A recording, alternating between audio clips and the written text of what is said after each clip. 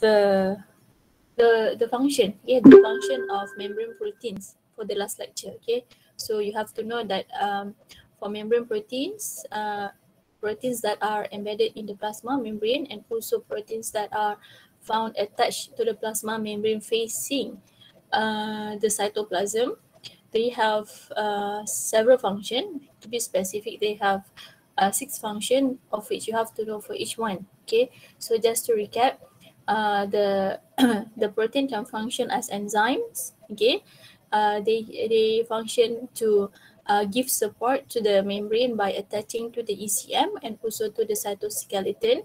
So the protein attached to the ECM that is located, okay, outside of the cell. The protein also attached to the cytoskeleton, which is inside of the cell facing the cytoplasm. And then the other function of the protein is to function as a transport protein. So you have to know that there's 2 types of transport protein, which are carrier protein. So carrier protein can involve in both active and passive transport, where the solute that the protein going to transfer will have binding site for the solute. Okay, so the solute will bind to the protein, and the protein will change shape to cause the solute to be transferred across the cell, so either into the cell or out of the cell. So this protein can be involved in both active and also passive transport. The other protein is, we call it as channel protein, such as aquaporine. Okay, so this will transport protein using down concentration gradient, of which we are going to look at after this. Okay, down concentration gradient for passive transport. Okay, so such as aquaporins that specifically transport water molecule across cell. Okay, so every transport protein will have their own specific solute for which they are going to transport, okay, across the plasma membrane. So the third function is to function as transport protein. And then the other one is the protein involved in signal transduction. So for this type of protein, they have binding site. Okay, they have binding site. They have binding site for signaling molecules. Okay, we can call it as signaling molecules or hormones. Okay, so hormones that is made up of protein. So for this type of hormone or signaling molecule, they will instruct cell to do some kind of work, okay, some mechanism, okay, to activate some metabolic pathway. So in order for this hormone to instruct cell to do this kind of work, okay, they have to bind to this transport protein to this kind of protein, okay, protein that involved in signal transduction. So once this molecule bind to the protein, it causes the protein to change shape and release information, okay, release information into the cell. We call it as signal transduction, okay, signal transduction. And then the fifth one, it function as what? Can you all remember? Ada 2. Melibatkan glycoprotein. Okay, cell recognition. Okay, so the fifth one is the protein can function as function in cell recognition. So this involve the glycoprotein. So as you know, glycoprotein is the combination of the membrane protein bound to short chain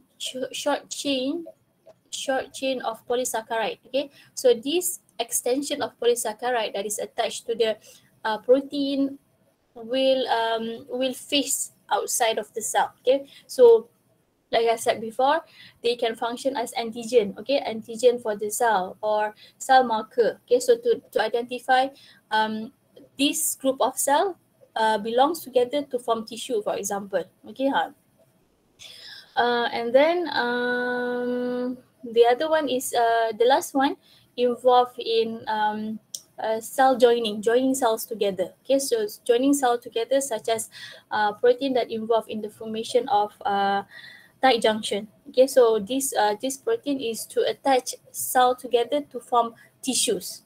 Okay, tadi cell recognition to recognize this group of cells are of the same type, they belong together, they to form functional tissues. Okay, tapi yang lagi satu is joining, to join cell, protein that is to join cells together. So this is to attach cells together to form the tissue. Okay, such as tight junction. Okay, so tight junction to attach cell together to prevent extracellular fluid from getting in between the cell. Okay, so cell tu tak adalah floating or pecah-pecah whatever. So they are attached together by this tight junction or gap junction, for example. Okay, or desmosomes. Okay, so these are the six function of protein that you have to know. Okay, so you have to know the six roles of membrane proteins. Okay, so membrane proteins, you have to also remember that there's two types. You have the integral protein and also you have the peripheral protein. Okay, so peripheral protein is not embedded. Okay, it is attached to the plasma membrane facing the cytoplasm. Right? Okay, so enough with the recap. So saya recap tu supaya awak boleh recall balik apa yang kita dah belajar minggu lepas. Okay, so for this lecture, today's lecture, we are going to look at the next subtopic, which is 3.4, membrane structure results in selective permeability. Okay, so just wait a moment. All right. Okay, so number one here it says hydrophobic. Okay, hydrophobic, which is non-polar molecules such as hydrocarbons. So hydrocarbons such as it can be steroids. Okay, steroids molecule, hormones that is made up of steroids, testosterone, progesterone. Okay, so these are groups as hydrocarbons. And then you have carbon dioxide and oxygen. These are respiratory gases. Okay, which can dissolve easily, right, across the phospholipid bilayer and pass through the membrane rapidly. Obviously, these two, carbon dioxide and oxygen, does not require transport protein to pass through the membrane. It will take a long time for this gas to diffuse across the membrane. So they just can diffuse across the membrane due to their small size. Okay, so these type of molecules can easily pass through the membrane. Okay, non-polar molecules. Syarat dia mesti non-polar or hydrophobic because the membrane is made up of what? Phospholipid bilayer. Okay, so maksudnya hormon, walaupun molekul dia agak besar, yang diperbuat daripada steroid, boleh masuk ke dalam sel. So tadi saya mention so hormone, basically for hormone we are going to look at in detail the mechanism, okay, the different types during semester 2, but just for you to know that hormones, there are two type based on their composition, which is the hormone that is made up of steroid and the hormone that is made up of protein. Hormone that is made up of steroid can diffuse across the membrane and enter into the cell to instruct cell to do some kind of metabolic pathway, specific metabolic pathway instructed by the hormone.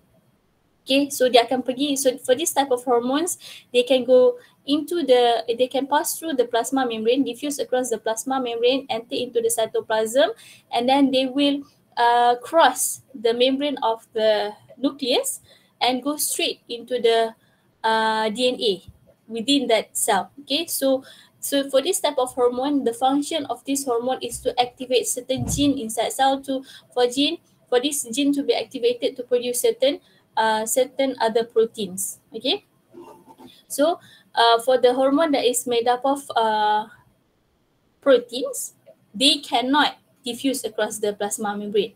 Itu awak kena tahu. They cannot diffuse across the plasma membrane. One is due to their large size, and second, they are not hydrophobic molecules. Okay. Kita belajar hari tu masa chapter protein kan. Protein that will form hormone, for example, they are globular proteins. Okay, so globular proteins means that they dissolve in water. Okay, so it means that for this hormone they are soluble, they are polar molecules. Okay, so hormones that is made up of protein cannot enter into the cell, but instead they will bind to the membrane protein. Okay, only hormone that is made up of hydrocarbons, steroids.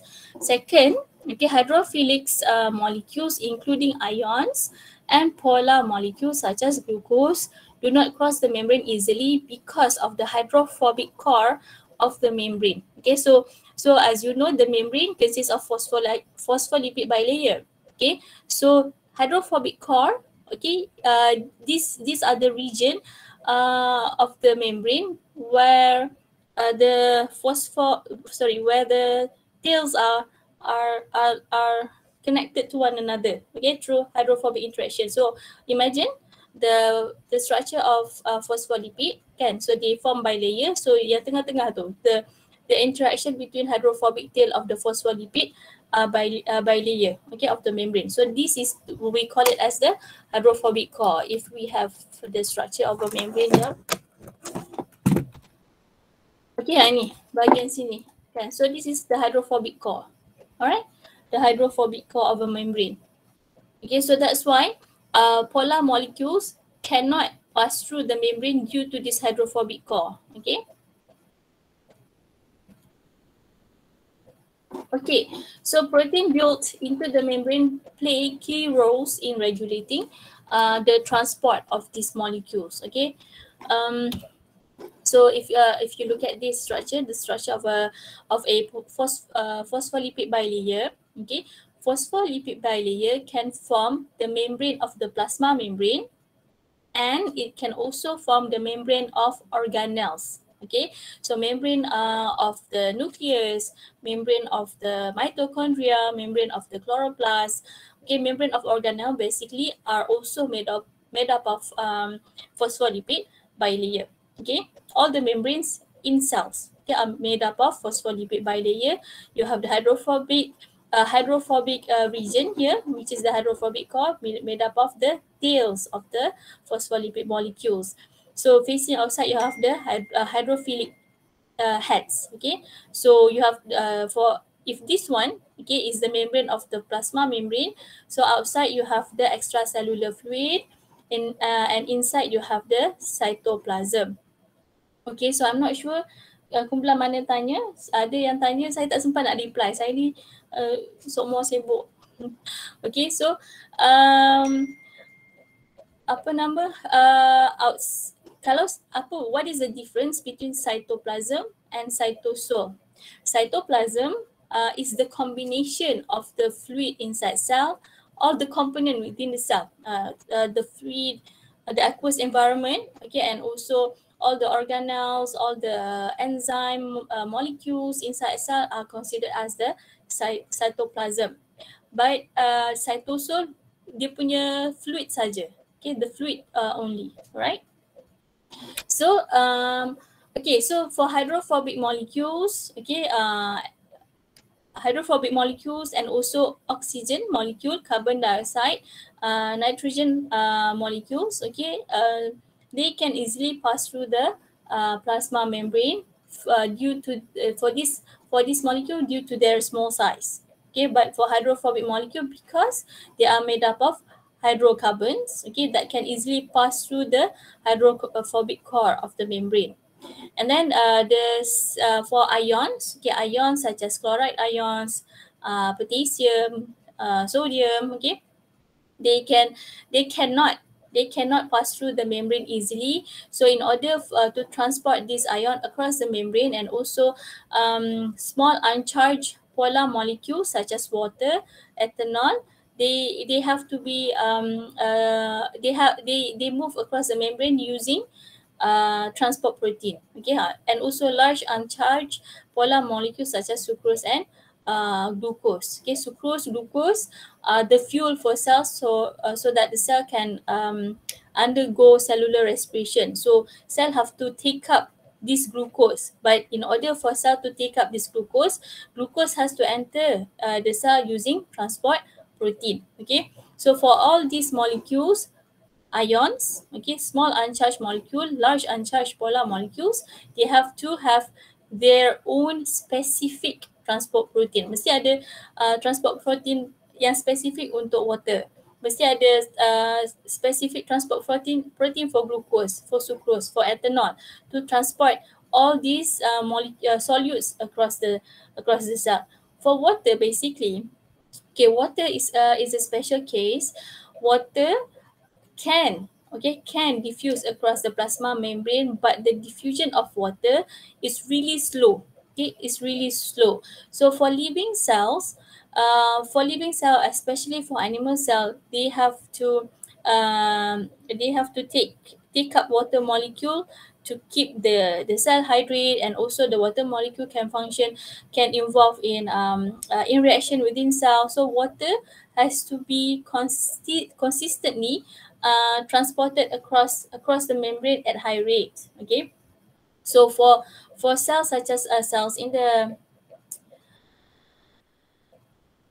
for animal cells, in order to increase the diffusion of water across the membrane, so water will have their own specific transport protein, we known as the aquaporins, okay, which is a type of channel protein. Okay, so water special, dia boleh dua-dua. Dia boleh diffuse across the membrane, but at very slow rate.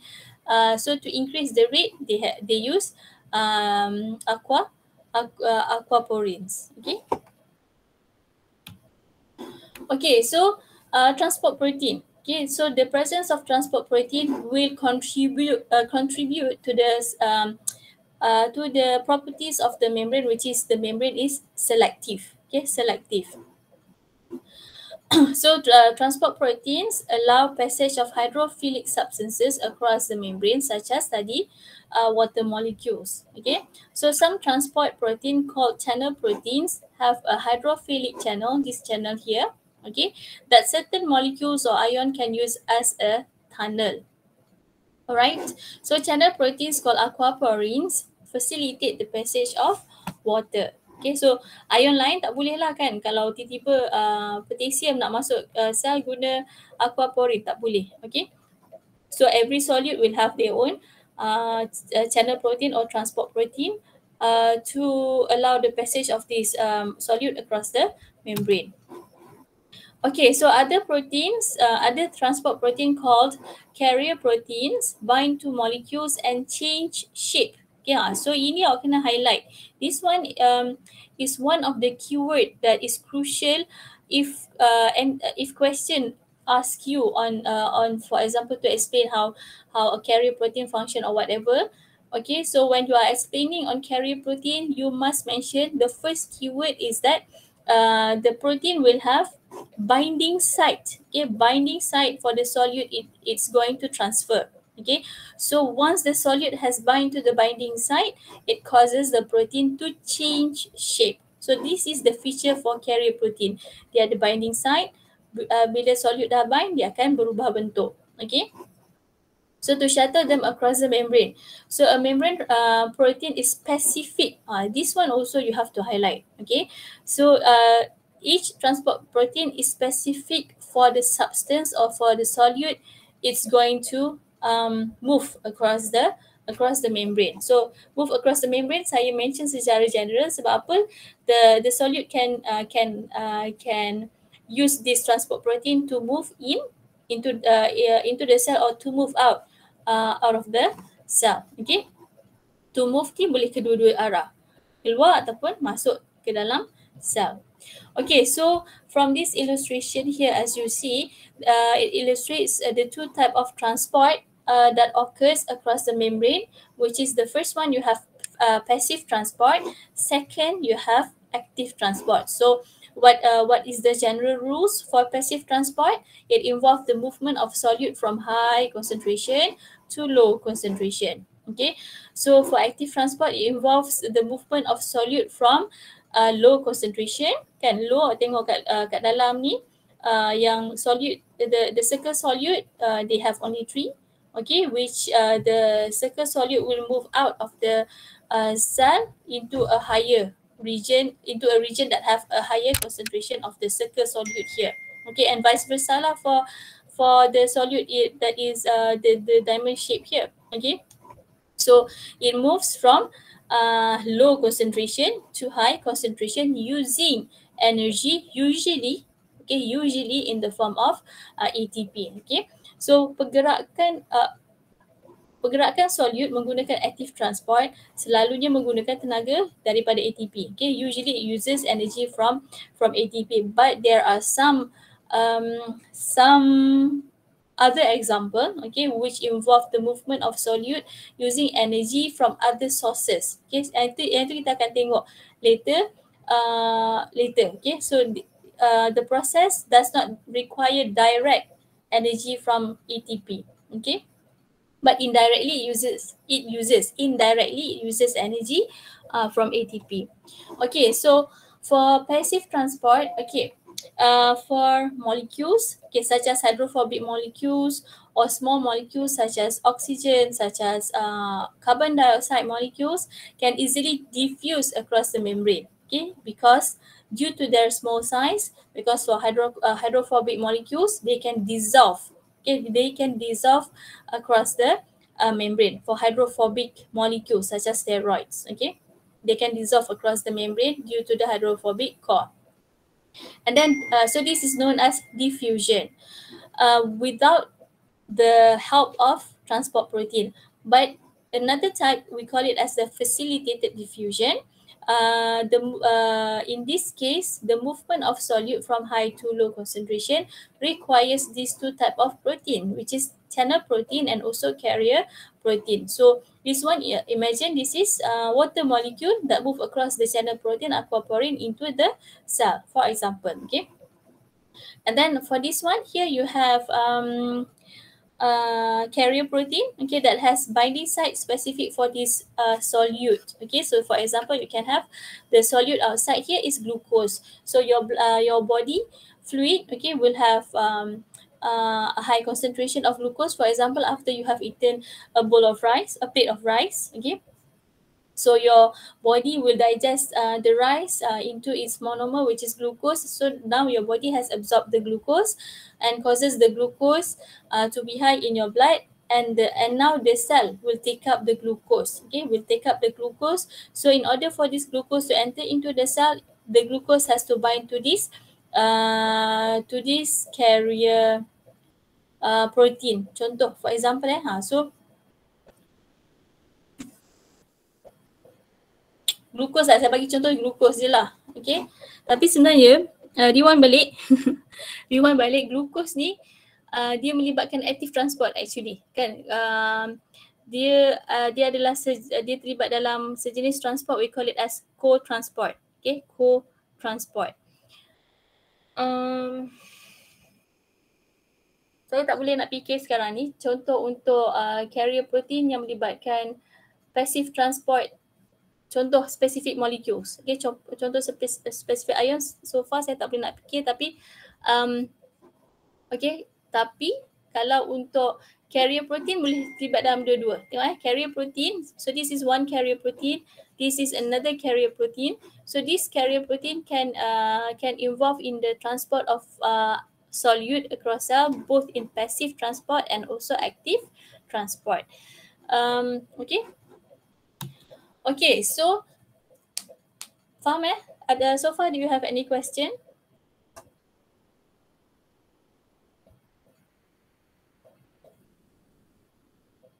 No? Not yet. Alright. Clear. So glucose tadi awak erase balik memory, dia menggunakan active transport. Okay, active transport yang melibatkan carrier protein. Alright. Okay, so for the next subtopic, okay, so now we are going to look at specifically into each of these transport. Okay, the first one is passive transport. Okay, so for the first type of passive transport is simple diffusion, and later for 3.52 is facilitated diffusion. Okay, so simple diffusion types of passive transport we have, okay, the first one awak boleh letak kat sini kan. Number one, awak label sini so that it is clear for you. Number one for the first type of passive transport is simple diffusion such as osmosis. Okay, so osmosis involve the movement of water molecules across cell using aquaporin from high concentration from high water concentration, from high water amount of water region, okay, to low amount of water region lah kan. Tapi tu, kalau kita nak consider sebagai region tu in terms of solute kan, from low solute concentration to high solute concentration lah. So itu kita akan tengok kenapa macam tu, right? So basically, osmosis, it involves the movement of water molecules, okay, using channel protein aquaporins, okay. The second type of passive transport is facilitated diffusion, okay. So this involves both channel protein and also carrier protein, alright. Okay, so simple diffusion, molecules has a tendency to spread out. Okay, kita tengok for the detailed explanation for simple diffusion. So molecule has tendency to spread out evenly into the available space. So each molecule moves randomly, but diffusion of a population of molecule may be directional. Okay, for diffusion, pergerakan molekul tu boleh bergerak secara random. Okay, secara random tapi directed. Faham Dia boleh bergerak secara random tapi directed. Directed tu sebab apa? Pergerakan molekul tu bergerak daripada high concentration to low concentration. Okay. So at dynamic equilibrium, as many molecules across the membrane in one direction as in the other. So dynamic equilibrium is when the two region has the same solute concentration, and when the two region has reached dynamic equilibrium, the movement of the solute will be the same in both directions. So net movement will be zero lah, kan? Okay, so in this diagram you have these three figures. It shows you the movement of solute, okay, of water, of solute, okay, of solute. So molecules of dye. Okay, molecules of dye. So for each box here, okay, it separates two region, okay, by a membrane. Okay, so this is a membrane. Imagine this is a membrane that separate the region into two region. Okay, region A, for example, region B, region A, region B, region A, region B. Okay, so the first region here, okay, region A is really concentrated with the solute. Okay, with the dye molecule here. Okay, so the movement will be the movement of the solute will be random but directed. Okay, but the movement is directed. The movement directed means that it moves from high to low concentration, but the movement of the solute is random. Kan dia boleh bergerak ke atas, pergi ke bawah, pergi ke sebelah, dia boleh pergi ke bawah sini, pergi untuk masuk ke region yang lebih dilute lah kan. Okay, from high concentration to low concentration. Okay, so so the solute will keep on moving to the region that is less concentrated until equilibrium is reached. Okay, so when equilibrium is reached, the movement of solute will be the same in both direction. Okay, so it says here the molecules diffuses from where it is more concentrated, here the region A for example, to where it is less concentrated region B. So this is what we call it as diffuse across its concentration gradient. It's referring to the solute, okay, the molecules, the solute. So the solute will move down its concentration gradient. Okay, so this leads to to dynamic equilibrium. Okay, this one here. So the solute molecules continue to cross the membrane but at equal rates in both direction. Okay, equal rate in both directions. So you have to highlight this one lah. Okay. Okay, so this one, the first example involved the movement of one type of solute across a membrane, okay, between these two regions. The next example involves the movement of two different solute across a membrane into these two different regions, okay. So it says here, each type of molecule diffuses down its concentration gradient. So the orange molecule will diffuse from region A to region B. Okay, so the movement is random but is directed. Okay, the movement of the solute is directed. Same goes to the purple solute. Okay, it moves from low concentration to high concentration. So from kita cakap dia apa tadi? Move down concentration gradient. Okay, so the movement will be random but directed from high to low, from high to low. Okay, until equilibrium is reached for both of these solute. Okay, for both of these solute. So there will be a net diffusion of the purple molecule towards the left. Okay, from right to left. Okay, even though the total solute concentration was initially greater on the left side. Okay, so initially region A, the solute, the orange solute, the concentration of orange solute is higher. Okay, is higher compared to the concentration of the purple solute, which is, kalau kita tengok bilangan dia rendah kan. So secara logiknya kawasan kiri ni, kiri lebih pekat lah kan, because you have more of the orange solute. But because in this case it involves two different solute, both solute will move, okay, across the membrane down their own concentration gradient kan. Dia tak bergantung, dia bukan dia independent lah, maksudnya pergerakan solute ni independent of each other. Dia akan bergerak according to their own solute concentration. Okay, from high to low, from high orange solute concentration, okay, until it moves to region B, until equilibrium is reached for solute orange. Same goes to the purple solute. Dia akan move from right to left until equilibrium is reached for the purple solute. Okay, so pergerakan dia sama. Okay, until both solute reach equilibrium for their own concentration. Okay.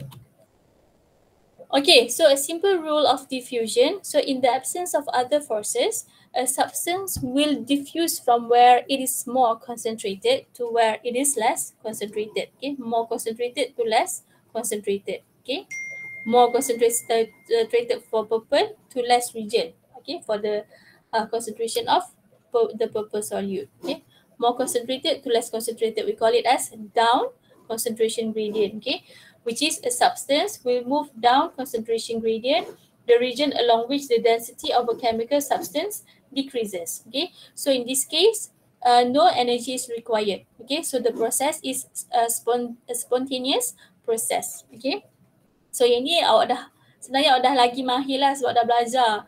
Awak dah belajar ni lah dengan lagi detail dalam subjek fizik kot, tak silap. Okay, fizik ke chemistry ke. Okay, so ini secara generalnya lah kita tengok, right?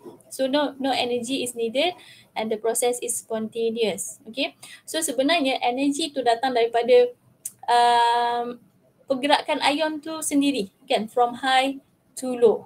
So from high to low, the movement from high concentration to low concentration sebenarnya dia adalah yang menyebabkan pergerakan solute tu kan. Alright, from more concentrated region to a less concentrated region. So the process is spontaneous, does not require energy.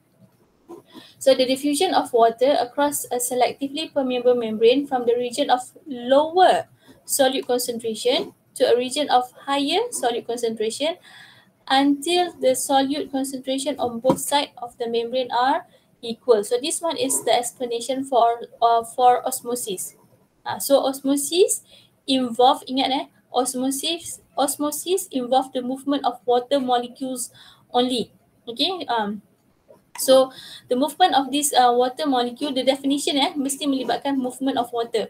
Okay, mesti melibatkan across a selectively permeable membrane from a region of lower solute concentration to a region of higher solute concentration. Kenapa dia guna istilah macam ni? from a region of lower solute concentration, because in this region that has lower solute concentration, obviously the region that has lower solute concentration will have more water molecules. Okay, more water molecules compared to a region that has higher solute concentration where the presence of water molecule will be lower. Okay, so imagine secara logiknya molekul air itu akan bergerak daripada kawasan yang mana dia lebih banyak kepada kawasan yang mana dia lebih sikit lah. Kawasan yang mana dia lebih banyak tu adalah kawasan yang kita panggil dia sebagai lower solute concentration. Okay, berbanding dengan kawasan yang ada high solute concentration sebab bilangan air itu lebih sikit. So we are going to look at the next diagram here. Okay, imagine. So ini adalah, kita fokus kat sini dulu dengan gambar rajah ni. Alright, so in this specific region here, okay, so it is separated by a selectively permeable membrane. Okay, so this region here, okay, is the region we call it as lower solute concentration. So nampak ada satu je solute warna hijau ni. So because in this region there is less solute, okay, lower solute concentration, obviously the presence of water molecule will be much more. Okay, you have more water molecule present in this region. Okay, so this is region A, or label there, region A.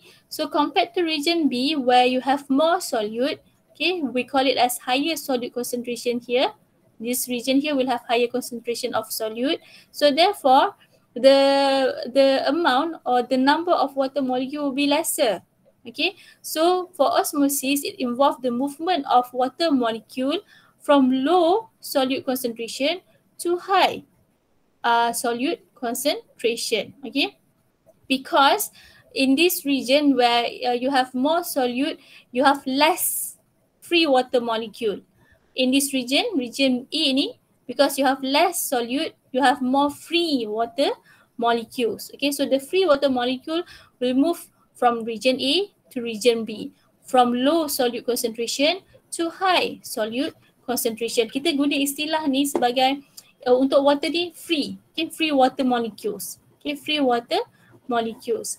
So if you look at this here, a U tube, okay, a U-shaped tube, okay, it is separated by two type of solute, okay, that is separated by a selectively permeable membrane. Okay, so region A, label here, you label region A here, you label region B here. Okay, so region A will have lower solute concentration. In this case, the solute used is sugar molecule. Okay, sugar molecule. Compared to region B, where you have more solute, okay, more water, more sugar molecule. So this region here is higher solute concentration.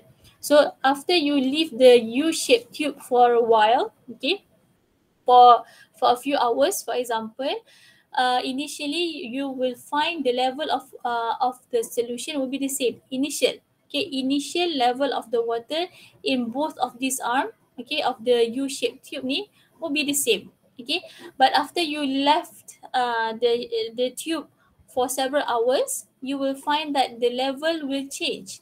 The level of the solution will change. Okay, so so you will find that region A will be lower.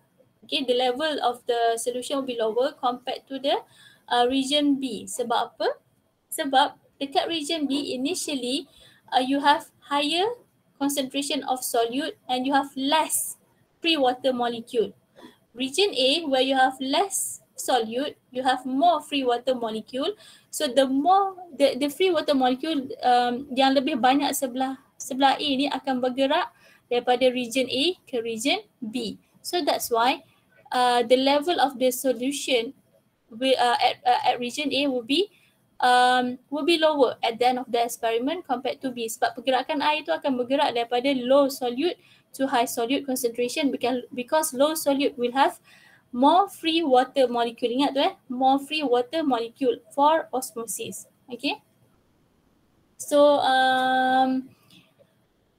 okay, rewind balik yang saya cakap tadi pasal yang tadi kan. Saya pause sekejap sebab tadi saya ada tersalah mention.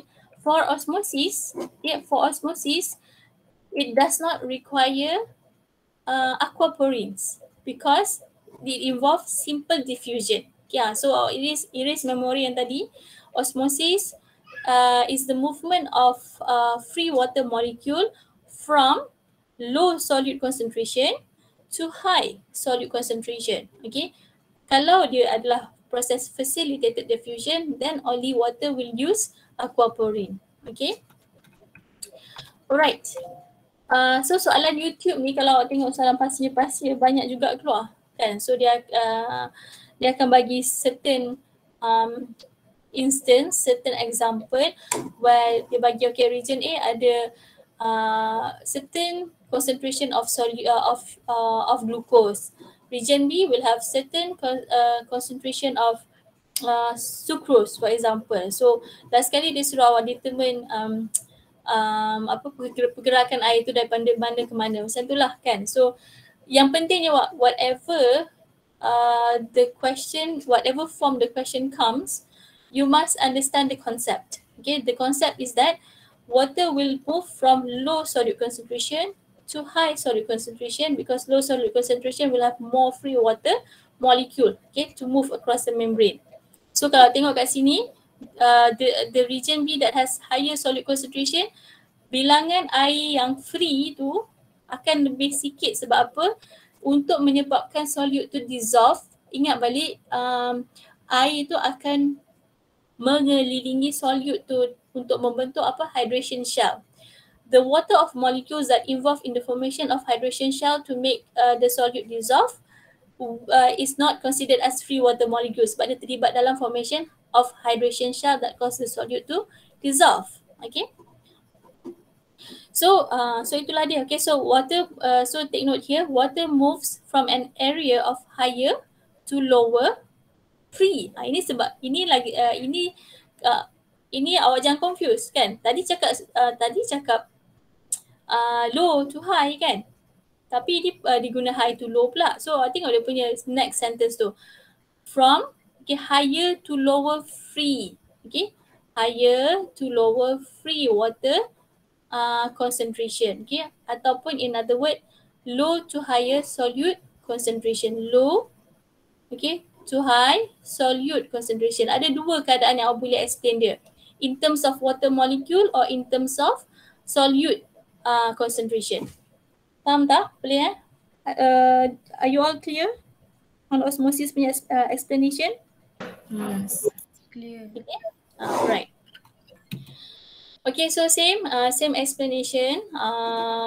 Sama je. Okay, okay, kita go one by one for this slide. Okay, so you have here selectively permeable membrane. Okay, so it has pores that allows only certain molecule to pass through.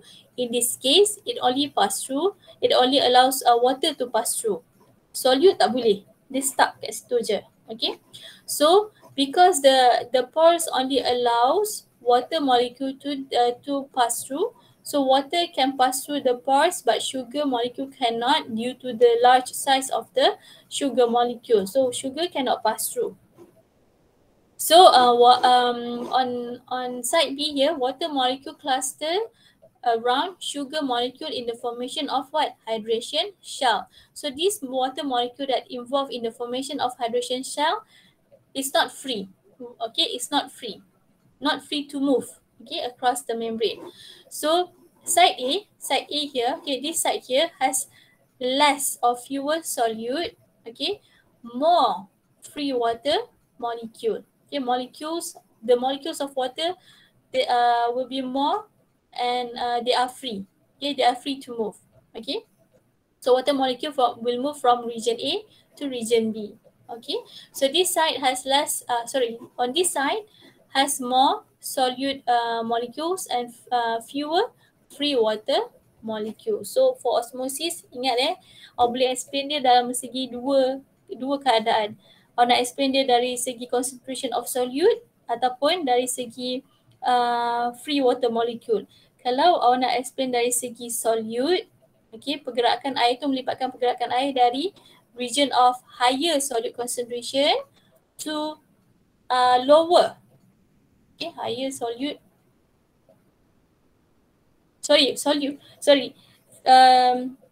less solute concentration to higher solute concentration. Pergerakan air itu akan melibatkan pergerakan air yang daripada low solute concentration to high solute concentration. So itu yang cara pertama awak boleh explain. Cara kedua awak boleh explain dari segi pergerakan air itu bila awak consider the free water molecules tu kan.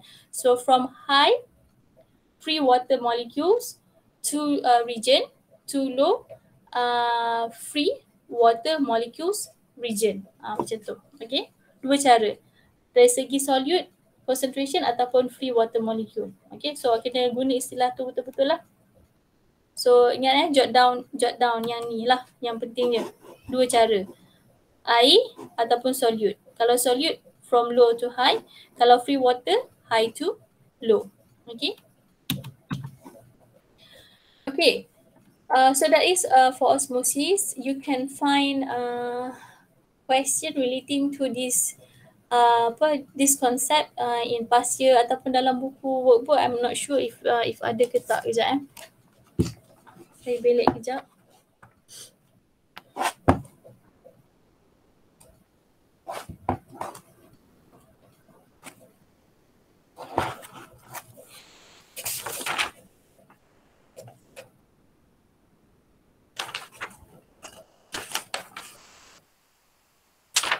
Tak ada sekejap.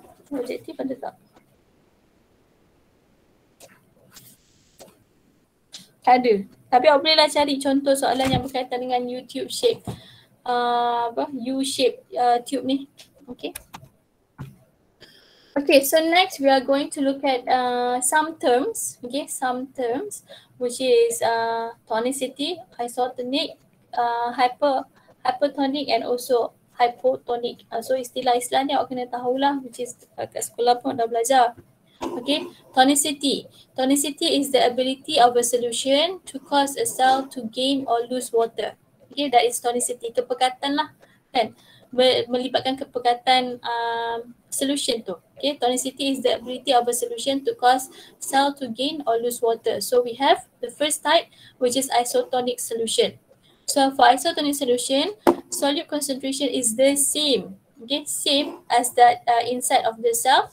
So no net water movement across the plasma membrane. No net movement tu bukan maksudnya tak ada pergerakan air, maksudnya kadar pergerakan air on both side tu the same. Okay, kadar pergerakan air, the rate of water movement across the plasma membrane will be the same, the rate. So net is 0. Okay.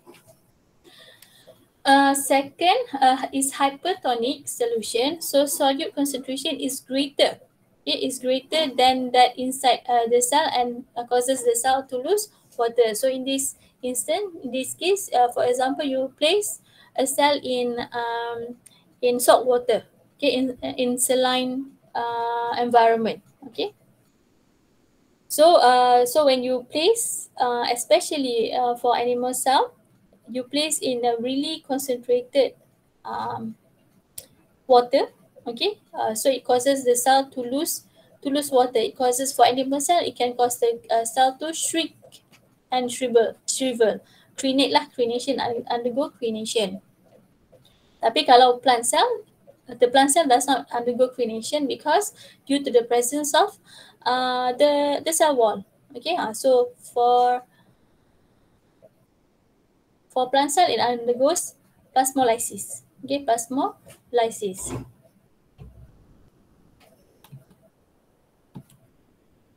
See, plasmolysis yang ni lah. Nanti kita tengoklah what is plasmolysis. Okay, so next is hypotonic solution. So solute concentration is less. Okay, it's less than that inside the cell. So cells gain water. So ini awak boleh letakkan solution yang less concentrated, okay, compared to the concentration of solution in cell, okay. So disebabkan air lebih banyak kat luar, so air will diffuse across cell through osmosis and causes the cell to gain water. For animal cell, if you place animal cell in hypotonic solution, and for animal cell, it can cause the cell to burst, okay. But for plant cell, it is normal. it is the normal condition for plant cell for you to place the plant cell in hypotonic solution, because plant cell has to be in a turgid condition. Okay, so if you place plant cell in a hypotonic solution, it causes the plant cell to be turgid. Okay, but the plant cell will not burst as in the animal cell, because due to the presence of the cell wall.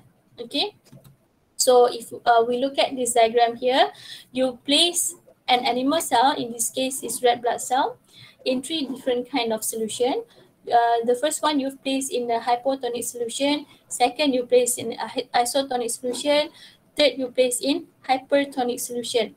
So if you look at for each of the red blood cell, for hypotonic solution, it causes the cell to swell and lyse or burst. Okay, placing animal cell in hypotonic solution is not the ideal condition for animal cell. Okay, as animal cell does not have any cell wall. Okay, it can cause the cell to burst due to water diffuse, okay, from the solution into the cell. Okay, diffuse through osmosis. Okay, using osmosis. So water enter the cell faster than it leaves the cell through osmosis. Okay, pergerakan ni adalah pergerakan air itu adalah pergerakan osmosis lah. Okay. Next, if you place the animal cell in isotonic solution, so this is the normal condition for animal cell. Okay, so animal cell, the rate of diffusion of water into cell is the same as the rate of water diffused out of the cell. So net movement is zero. Okay, net movement is zero. So that's why we call this as isotonic, same concentration. Okay, so no net movement of water across plasma membrane. Ingatnya, no net movement bukan maksudnya tak ada pergerakan air, tapi pergerakan air keluar masuk adalah pada kadar yang sama. Okay. So water flows across the membrane at the same, nampak ni underline no net movement sama dengan same rate of water across the membrane in both direction. Okay, so the volume of an animal cell is stable, so it is iso, same. So ingat untuk animal cell, this is the normal condition. Okay, it is the normal condition for animal cell is to be in an isotonic solution. Okay, so for the third solution is hypertonic. So if you place animal cell in hypertonic solution, so outside is more concentrated, so the water inside cell will diffuse out through osmosis. Kan setiap kalau explain proses ni mesti menggunakan perkataan osmosis tu. The water will move out of the cell or diffuse out of the cell through osmosis. Okay, and in this case, because water moves out through osmosis, the cell will shrink and shrivel. Okay, and probably die. So this is istilah tu kita namakan dia sebagai crenation lah, crenate. Okay, shrivel. So example, effects of increasing salinity of a lake to animal. Okay, so if you change the salinity, it may cause the aquatic environment to not be able to survive lah. Okay, because you change the salt concentration or the solute concentration in that aquatic environment. In this case is the lake lah. Okay, so for plant cell, is a bit different because for plant cell they have cell wall. Okay, so if you place plant cell in a hypotonic solution, so this is the normal condition for plant. Ingat for plant, hypotonic solution is the normal one because plant has to be turgid. But for animal cell, the normal condition is isotonic. Okay. So plant cell is placed in hypotonic solution.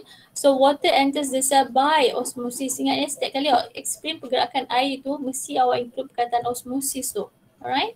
By osmosis, the plant cells swell but do not burst. Okay? Due to the presence of cell wall.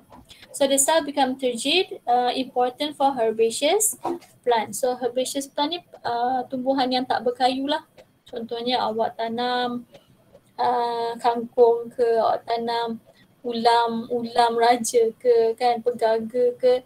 So that is considered as herbaceous, tak ada kayu. So kalau dia tak kalau awak tak siram dia, dia akan layu. Kalau awak tak bagi dia air, dia akan layu, kan? Dia akan layu ke tanah. Sebab apa? This plant has to be in a turgid condition, okay? To support the plant, okay? To support the structure of the plant. Okay, so next, if you were to place the plant in isotonic solution, keadaan sel tu, we call it as flaccid. Okay, we call it as flaccid. Keadaan isotonic, flaccid for plant cell. So in this case, no net movement of water molecule, which is the rate of water molecule diffused into cell, is the same as the rate of water diffused out of the cell. Okay, through osmosis. So no change in the cell volume. Keadaan dia tak segah, tak layu macam tu, kan? Keadaan ni we call it as flaccid. Okay, so cell become flaccid and will lead to the plant to wilt later lah. Yeah, so plant will wilt after that, right? Okay, so next is plasmolyzed or plasmolysis. So if you look at this diagram here, okay, outside you have the cell wall. Okay, outside you have the cell wall. Inside here, the one that you see shrinking is actually the plasma membrane of the cell. Okay, so if you the plasma membrane will be attached at certain point to the cell wall. Dia bukan loose, So plasma membrane will attach at several points, okay, to the cell wall. So if you place the plant cell in hypertonic solution, so the concentration of solution outside is greater. Okay, so it causes water to diffuse out of the cell. Okay, last kali the plasma membrane will shrink away from the cell wall. So keadaan ni we call it as plasmolysis. Okay. So as you know, inside the plant cell, you have the vacuole. Okay, so the vacuole is where water will be stored. Okay, so the vacuole of plant cell is really large. It takes up much space inside the cell and causes the organelle to push to the peripheral of the cell. But if you place the cell in hypertonic solution, the water in the vacuole will diffuse out and causes it to shrink and causes the plasma membrane to pull away from the cell, okay, from the cell wall. So the cell shrivel, tapi dia tak akan undergo crenation due to the presence of cell wall. So this phenomena is called as plasmolysis. Okay, causes the plant to wilt. Okay. Okay, so far, do you have any question before we move on to the next topic, which is ini adalah simple diffusion, okay, that does not require any transport protein. So do you have any question?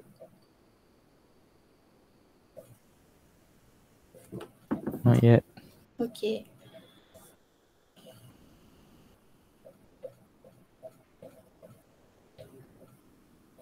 Okay, so next is facilitated diffusion.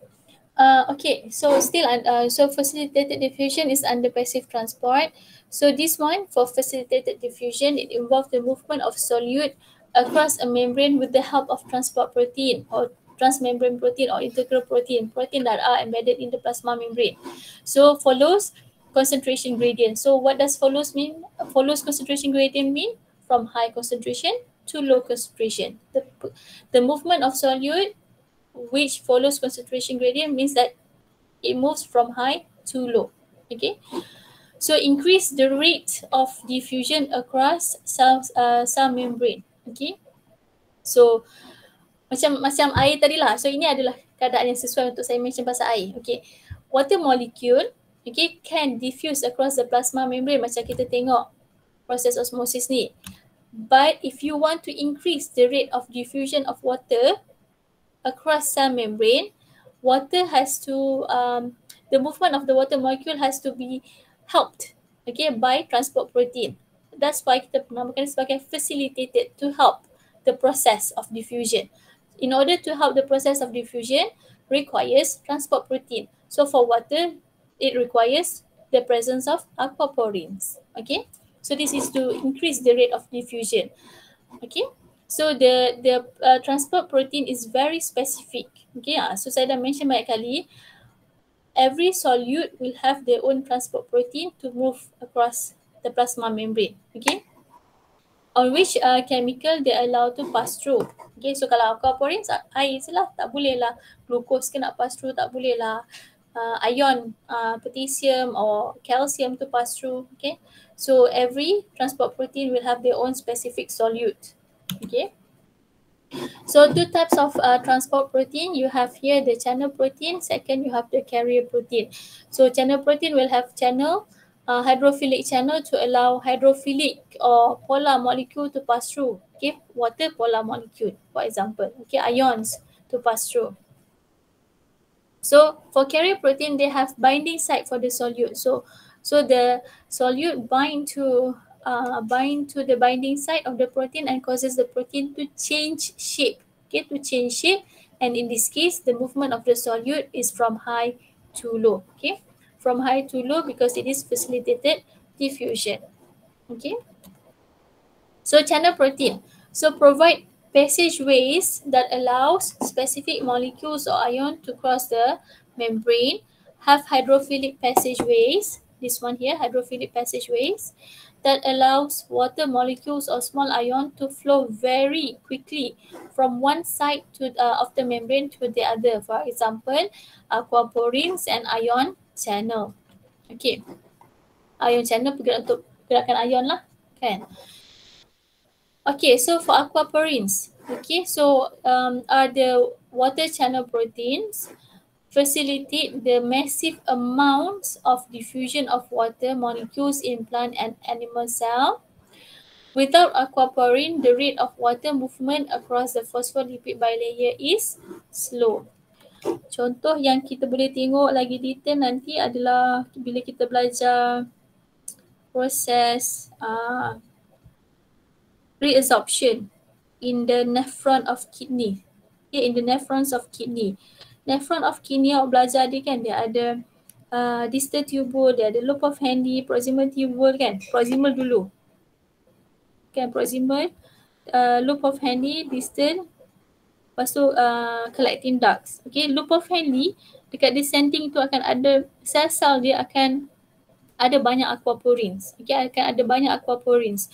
So the purpose of the presence of the many aquaporins along the cell of descending limb of loop of Henle, so that more water molecules will be reabsorbed, okay, from filtrate back into your blood.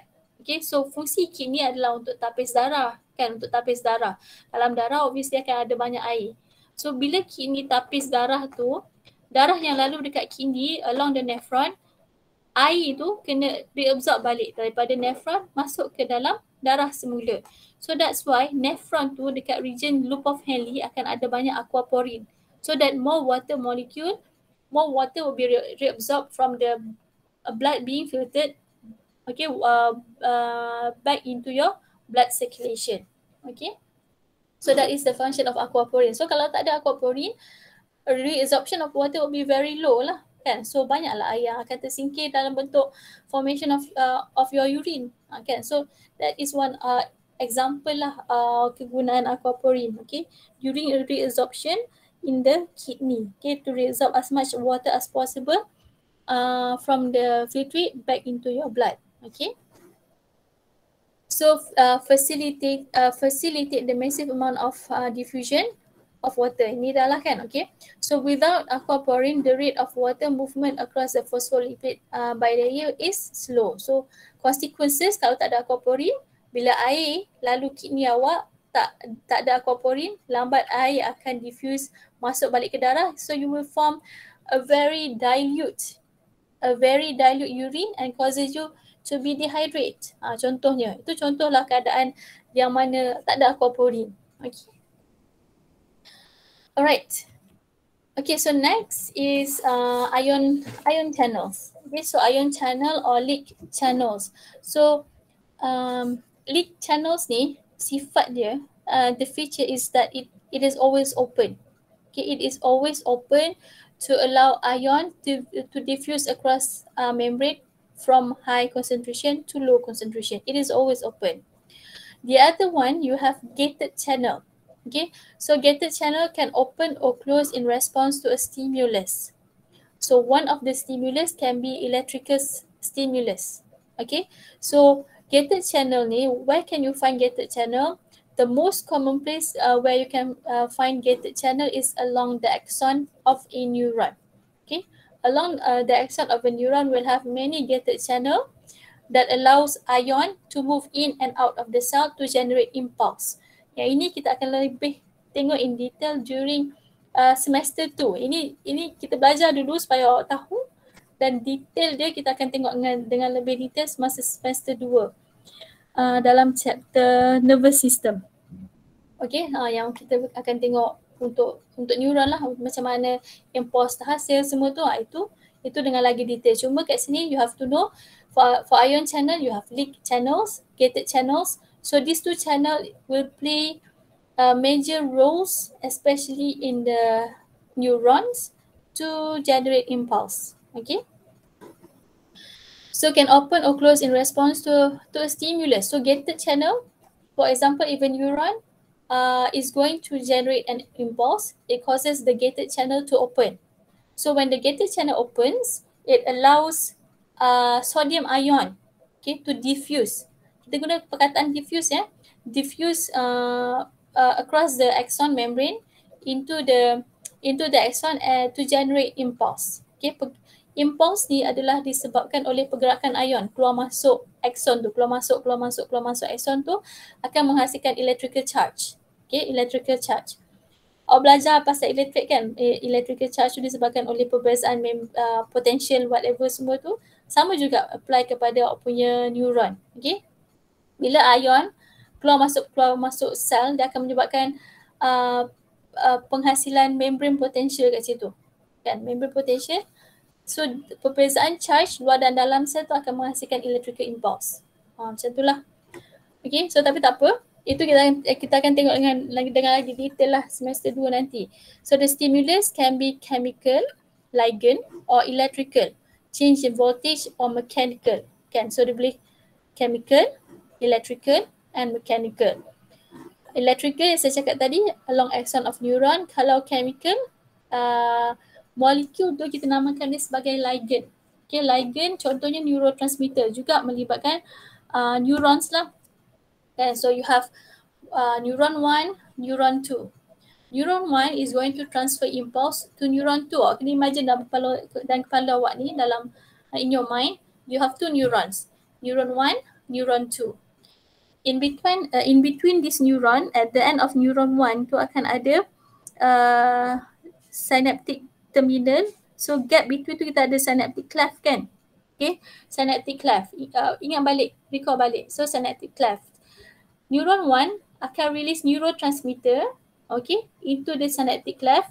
So this neurotransmitter ni, we call it as ligand, chemical molecule. Okay, neurotransmitter ni adalah ligand ataupun chemical molecule yang mana dia akan bind kepada a protein, okay, that is embedded in the dendrite of the second neuron. Dendrite of the second neuron akan ada protein tempat yang mana neuron tu akan bind. So bila neurotransmitter tu akan bind. So bila neurotransmitter tu bind kepada protein at the dendrite region of the second neuron, it causes the protein to open and ions to flow into the second neuron to generate impulse in the second neuron. Itu maksudnya stimulus. Apa yang menyebabkan gated channel tu terbuka kan, gated channel tu terbuka. Sekejap Okay, so for example, you have the dendrite. Saya ni tak typical cikgu, nak kena draw. Tak draw saya tak buat, tak boleh. Okay, so ini neuron kan, neuron 1, neuron 2. Okay. Okay, so yang ni adalah cell body, right? Sel body, kat sel body ada dendrite. Okay. Dekat dendrite akan ada protein embedded. Okay. So this protein function as gated channels. Okay, the protein function as gated channel. And also dekat axon kan, axon pun akan ada gated channel. Ini saya leave out myelin sheath lah. Dekat axon akan ada myelin sheath juga. Okay. Impulse ni kenapa dia boleh menghasilkan neuron ni kenapa dia boleh menghasilkan impulse disebabkan oleh pergerakan dua ion. Sodium ion and chloride ion. Chloride negatif Pergerakan ion ni keluar masuk sel akan generate impulse. Okay.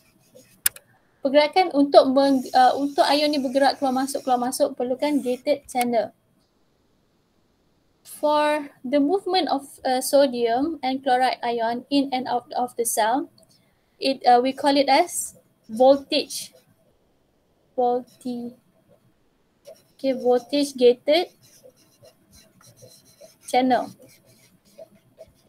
Okay, voltage gated channel for sodium, voltage gated channel for chloride ion. Okay, so bila terhasilnya perbezaan electrical charge across the membrane, across the axon, it causes the voltage gated channel to open, sodium move in and impulse will be generated. Macam itulah kan. So impulse akan generate due to the opening and closing of these two channel. Alright. Bila impulse sudah sampai dekat axon terminal kan.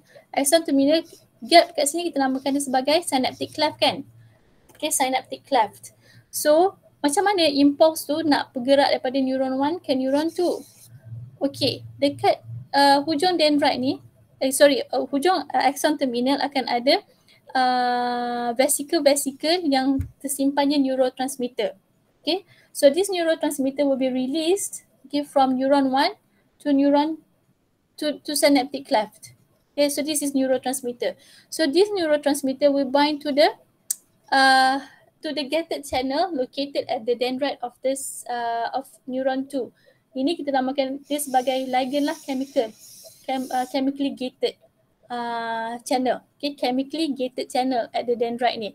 So bila neurotransmitter bind kepada chemically gated channel, it causes the channel to open and sodium ion and also chloride ion boleh masuklah kepada sel 2 untuk generate the next impulse. Okay, in neuron 2. Macam itulah kan. Itu maksudnya gated channel ni. Dia hanya akan terbuka disebabkan oleh faktor-faktor, satu kehadiran chemical molecule, in this case is neurotransmitter, electrical, pergerakan ions dan juga mechanical disebabkan oleh pressure yang dikenakan ke atas sel tu. Contohnya. Okay. So itu adalah instance where you can find gated channel.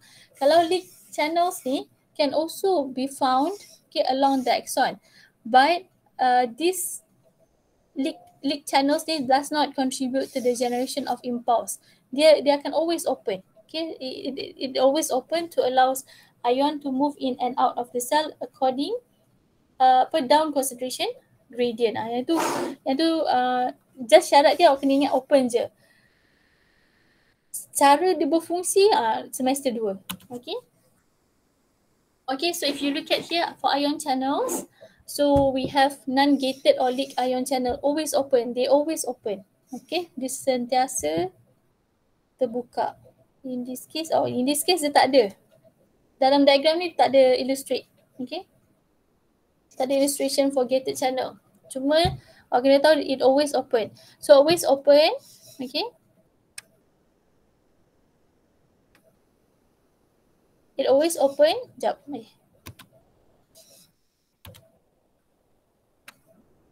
Always open and responsible for permeability, specific for one type of ions, although not absolute. Okay. So usually it is specific for certain ions. Second is gated ion channel. Okay. Have two type, ligand gated ataupun chemically gated. Okay. ligand gated or chemically gated channel, open or closed in response to ligand binding to receptors such as ACH ni. ACH ni acetylcholine. Okay. Acetylcholine is a type of neurotransmitter. Second, you have voltage gated channel. Okay, one of the place that you can find voltage gated channel is along the axon of neuron. So when this voltage gated channel can open or close in response to small voltage change. Okay, especially for example in the generation of impulse across the axon. Okay, so nampak So impulse hanya akan terhasil bila ada berlaku perbezaan charge luar dan dalam sel tu. Dalam keadaan normal, okay, dalam keadaan yang normal, semua sel ni luar bercharge positif, dalam negatif. Tapi bila sel tu dia nak menghasilkan impuls, dia kena tukar. Dalam positif, luar negatif. Macam itulah kan. So bila berlaku perubahan charge luar dan dalam membrane ni akan menghasilkan voltage across membrane. Macam tu. Okay. Alright. So next genetic disease. Okay, channel protein, a type of genetic disease that is related to dysfunction of channel protein, which is cystic fibrosis. Okay, cystic fibrosis is a type of genetic disease caused by dysfunction of channel proteins. Okay, characterized by the production of abnormally thick, sticky mucus and mostly affecting the respiratory airways. Okay, so this is due to mutation caused by defective chloride ion channel. Okay, chloride ion channel dia tak boleh berfungsi dengan sepatutnya. Okay, defective. Alright. So the chloride ion transport across membrane closely linked to sodium ion transport. Kan? So chloride ion dengan sodium ion ni dia saling relate to one another. Okay, especially macam saya cakap tadi lah kan, macam generation of impulse dekat dalam neuron tu melibatkan impulse bukan melibatkan chloride, sorry, dia melibatkan sodium and also potassium, sodium and potassium. Tapi ini melibatkan the movement of chloride ion and sodium ion. So cell lining the respiratory tract cannot absorb sodium chloride, cannot absorb sodium chloride. So sodium chloride accumulates, affecting the natural defensive protein, which is called defensin, that kill bacteria in the lung. Okay, so bacteria triggers airways or cell lining the respiratory tract to produce excess abnormal thick and sticky mucus. So the presence of this mucus will clog the airways and causes lung damage and causes respiratory failure. So cystic fibrosis ni disebabkan oleh ni je, defective chloride ion channel yang menyebabkan lining of respiratory tract tak boleh nak absorb sodium chloride. Okay, sodium chloride yang akan affect ni lah defensive protein, defensive against bacteria in the lung. So bila keadaan ni berlaku, bakteria boleh masuk terus lah ke dalam the presence of bacteria akan menyebabkan the respiratory tract will produce excessive mucus sebab banyaknya bakteria kat situ menghasilkan banyaknya mucus kan, sebab dah tak ada dah defensive protein ni kan, defensive protein ni dah tak boleh nak dihasilkan dengan secara normal. Okay, sebab sodium chloride accumulates in the respiratory tract. Okay, so that is cystic fibrosis. So this is an illustration, okay, to explain on cystic fibrosis lah kan. So the respiratory tract, okay, will produce excessive mucus because cannot absorb sodium chloride. So sodium chloride accumulate, defensive protein cannot be produced. So bacteria will cause excessive amount of mucus to be formed. So this mucus will cause the alveolus to be loaded with excessive mucus lah kan. So mucus blocks the alveoli in the lung. Okay, so this can cause lung failure lah. Okay, so boleh berlaku juga dekat pancreas. Okay. Okay, so next is carrier protein. You boleh kita break sekejap 5 minit. Kita sambung sekejap lagi. Okay, kita break 2 minit lah. Kan? We take a break for 2 minutes.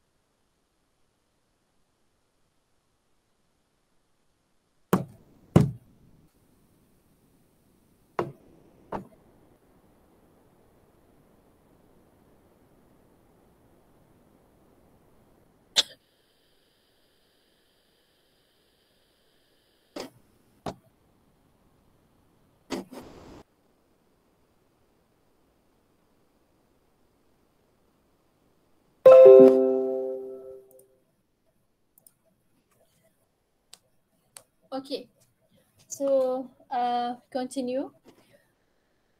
Okay, so next tadi kita dah tengok pasal channel protein kan. So channel protein ada tadi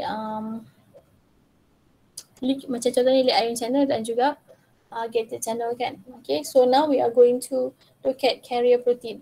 So carrier protein, it says here some small hydrophilic organic molecules. Saya nak keluarkan dia punya laser. Okay.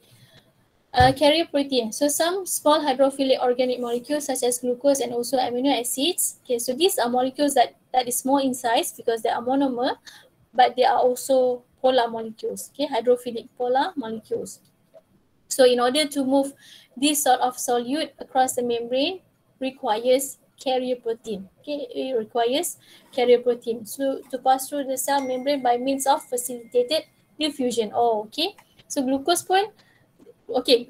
So in this case, glucose boleh bergerak melalui sel tu dengan dua cara, active dan juga passive transport. Active and also passive transport. So change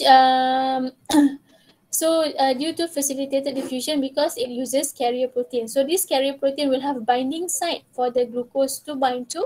So when the glucose or other solutes such as amino acid binds to the binding site, it causes the carrier protein to change shape. So change shape ni, you writing this point kan is really crucial. So ini adalah salah satu key point untuk dapat markah in your explanation for how carrier protein function. Okay, in facilitated diffusion or active transport. So in this case, it's facilitated diffusion lah. So change in shape can be triggered by the binding of solute to the binding site. So this is the binding site, okay, of the solute, for the solute of the carrier protein, and release the transported molecule with no energy input required. Okay, tak perlu energy in the form of ATP, for example. Okay, so example, the the glucose transporter. Okay, glucose transporter is referring to this protein molecule that function as carrier protein to transport glucose. Ada istilah nak tengok transporter, ada ER kat belakang kan. It is referring to carrier protein that function to transport glucose. Okay. So glucose will bind to this glucose transporter to its binding site, okay, and then causes the protein to change shape, and glucose molecule released into the cell, okay, released into the cell. So as you can see, because it involves facilitated diffusion, the movement will be from high concentration to low concentration, okay. So another example of genetic disease, okay, inherited disease, genetic disease is the same, okay, which is cystinuria. So cystinuria is caused by too much amino acid cysteine. Okay, you have the 20 different type of amino acid. So in this case, the one that involving cystinuria, it involves amino acid cysteine and also lysine and arginine. Okay, lysine, LYS to lysine, ARG to arginine. So in the urine, too much of these three amino acid in the urine. The normal condition for urine formation by the kidney should not contain any protein. Okay, your urine should not contain any protein. So if your urine contains protein, it means that there's something wrong with your kidney. Kan? So kidney sepatutnya dia akan tapis darah, dan darah awak tu akan ada banyak komponen. One of the component is protein, amino acid also. Okay, so if blood, okay, were to be filtered by the kidney, and your kidney produces urine that contains protein, amino acid, so that's mean your kidney is will have is in problem lah. So you have kidney problem. Okay, so normally after entering the kidney, cysteine dissolve and goes back into the bloodstream. So kidney has to re-enter back into your blood, has to be reabsorbed back into your blood. Okay, so in people with cystinuria, the carrier protein that transports cysteine across the membrane of the kidney cells are defective or missing. Okay, it means that in the kidney akan ada banyak nephron kan. So nephron ni akan ada banyak channel protein. One of the channel protein is channel protein, carrier protein. One of the function of the carrier protein is to transport cysteine from filtrate back into the blood. So as a result, cysteine accumulates in the urine and form crystals, okay, or stones, batu karang lah, which may blocks the kidney, ureter and also bladder.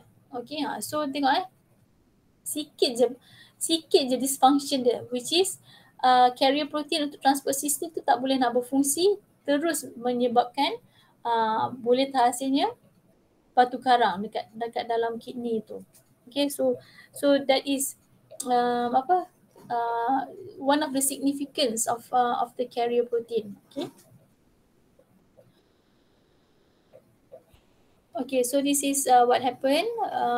So imagine, so this is kidney kan. Kidney, dalam kidney will have so many nephrons. Okay, so many nephrons. So these are the nephrons inside the kidney. So the function of the kidney is to filter the blood and lead to the formation of urine. So when filtrate passes through the nephrons, okay, initially after the filtrate passes through the Bowman capsule, yang kena tengok balik lah structure nephron kan. Filtrate akan masuk dulu ke Bowman capsule and then to the next tubule. So this tubule will cause molecules such as glucose, amino acids, water, ions to be reabsorbed back into your blood. Bila this carrier protein is dysfunction, amino acid cannot be reabsorbed back and end up in your filtrate later to form your urine. So daripada filtrate ni dia akan daripada kidney dia akan pergi ke ureter into your kidney bladder. Urinary bladder. Okay, urinary bladder. So these stones that contains the amino acid will block. Okay, will block the urethra, the bladder. So this can cause pain lah kat situ, right? Okay, so itu adalah contoh cystinuria. Okay. Okay, so last, summative question. So this one you answer in your own time. So what happened to an animal cell when immersed in the following solution? Hypertonic solution, hypotonic solution, and the next question is name two type of ion channels. Okay, kita ada tadi leak ion channel and gated channel, chemically gated channel, and also voltage gated channel. So saya ada bagi dah kat situ. So nombor 2 dia bagi soalan last, dia bagi nombor 1 kat situ, which is describe simple diffusion. So nombor 1, nombor 2 ni boleh terangkan balik lah berdasarkan diagram yang kita tengok awal-awal tadi tu. Alright. Okay, so next is on active transport. Okay, so far ada soalan tak? Saya ni pergi macam kereta api sebab saya nak try to habiskan chapter ni. Hari Khamis kita cuti. Do you have any question?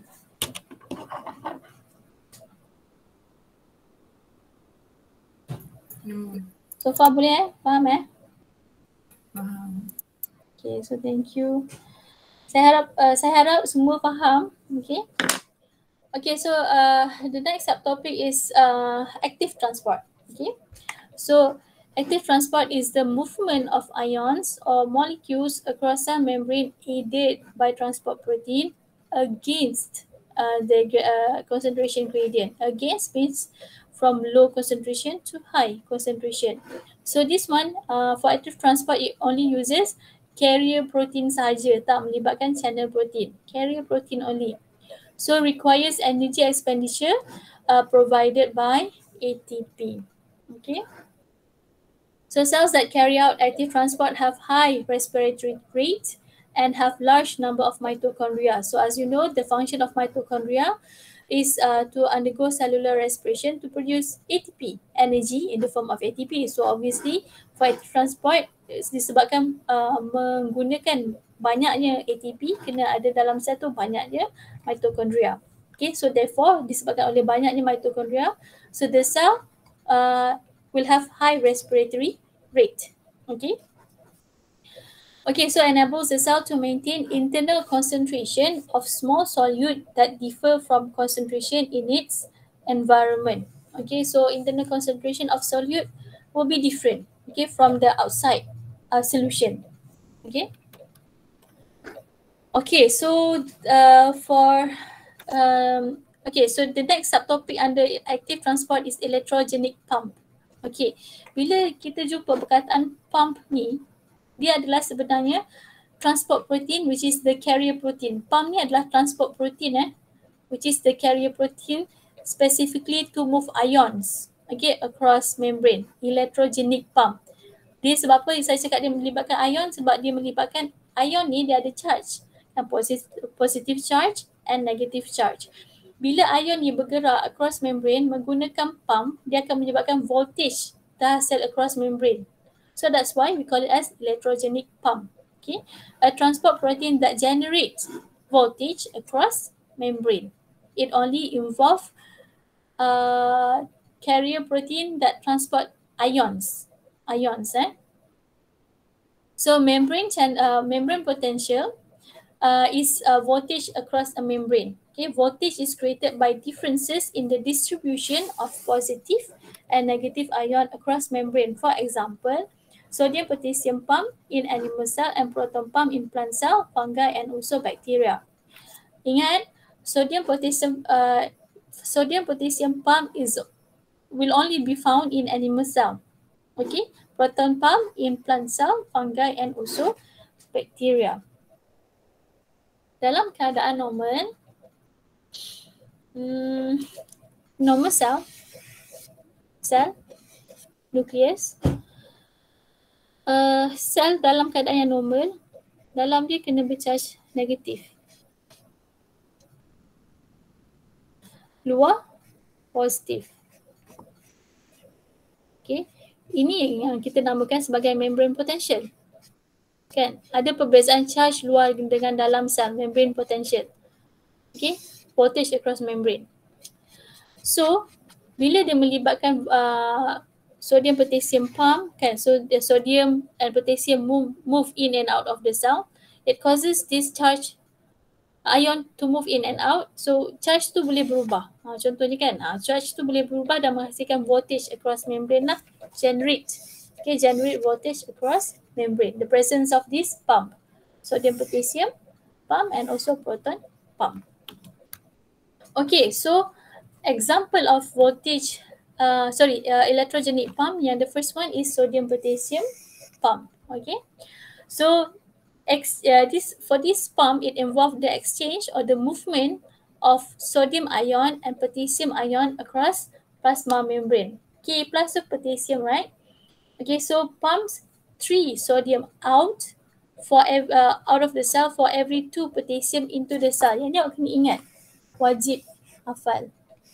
Okay, sodium potassium pump pumps out 3 sodium. So sodium 3 kat dalam, kan, dia akan pump keluar. Okay, pump keluar, potassium 2 masuk. Okay, so initially if you look at this diagram, alright, the extracellular fluid, okay, here the concentration of sodium ion is high. Okay, compared to the concentration of sodium ion inside cell is low. So tengok pergerakan dia from low to high.